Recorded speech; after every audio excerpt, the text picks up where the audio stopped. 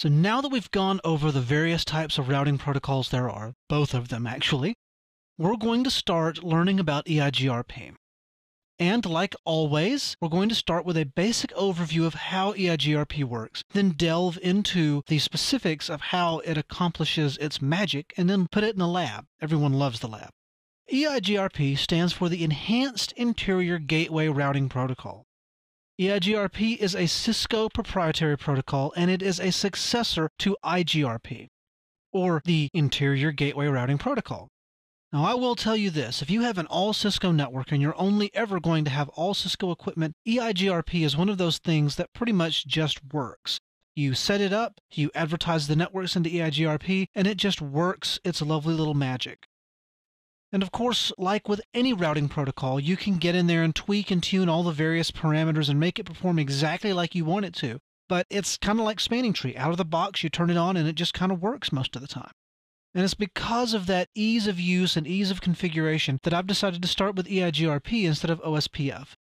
If you read a lot of the Cisco courses, including some of the approved Cisco Press books, they'll go into OSPF and then talk about EIGRP. And I have done that in courses previous, and some of the feedback I've gotten has been, why didn't you teach us about EIGRP first? It's a good way to get our feet wet. And so, as a nod to all of those people, I'm going to start with EIGRP in this course.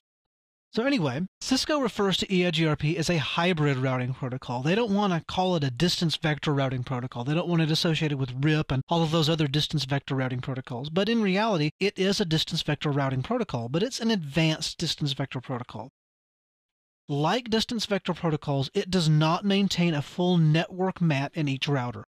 All it knows is the metric and the next router in line, which classifies it as a distance vector routing protocol. However, EIGRP does have some similarities with link state protocols, and that's why it's an advanced distance vector or a hybrid protocol, if you want to call it a hybrid protocol. First off, it uses hello packets to discover neighbor routers and maintain neighbor relationships.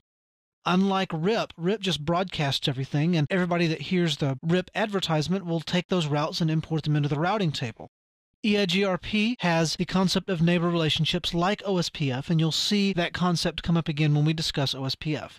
EIGRP also uses an algorithm to determine the best loop-free path through the network.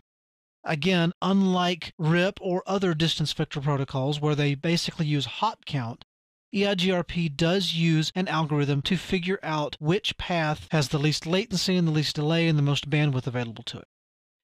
Now, as we've mentioned, EIGRP does maintain these neighbor relationships, and EIGRP uses a basic sanity check of new potential neighbors. When an EIGRP router comes up on the network and starts multicasting its hello packets, the neighbor router says, oh, there's a new router there. Let me perform these basic checks to make sure that you're not going to corrupt my routing tables with some garbage routes from some place that I don't really even know about.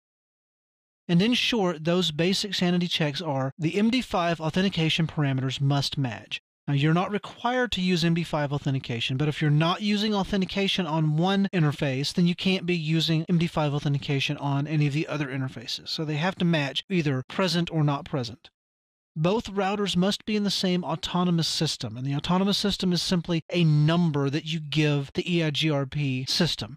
And obviously you can have multiple autonomous systems in the same routing domain, but routers in different ASs cannot become neighbors. The address that the neighbor is known on must be in the same subnet as the interface that the hello packet is received on. Again, that seems kind of brain dead and kind of, duh, of course they have to be in the same subnet. But you'd be surprised sometimes that routers that are on different subnets start multicasting EIGRP packets and you start getting errors in your log saying, hey, they're in different subnets, I can't become a neighbor. And finally, the K-values must match. And we'll talk about K-values when we discuss EIGRP in depth, but just realize that if the K-values are different between two neighbors, they cannot form neighbor relationships, and you'll see why when we discuss what K-values are. So once an EIGRP neighbor has formed, the routers can then start exchanging routes.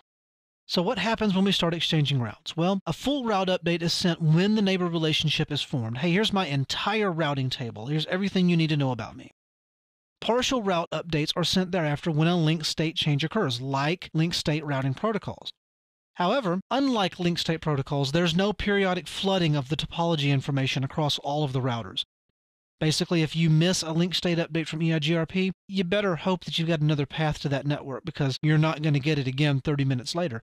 Most of the time, like with OSPF and other link state protocols, that's not a big deal, but it's important to remember that is one distinction of EIGRP, that you don't flood those topology packets ever again once you've come up and established a neighbor relationship. And that concludes our overview of EIGRP.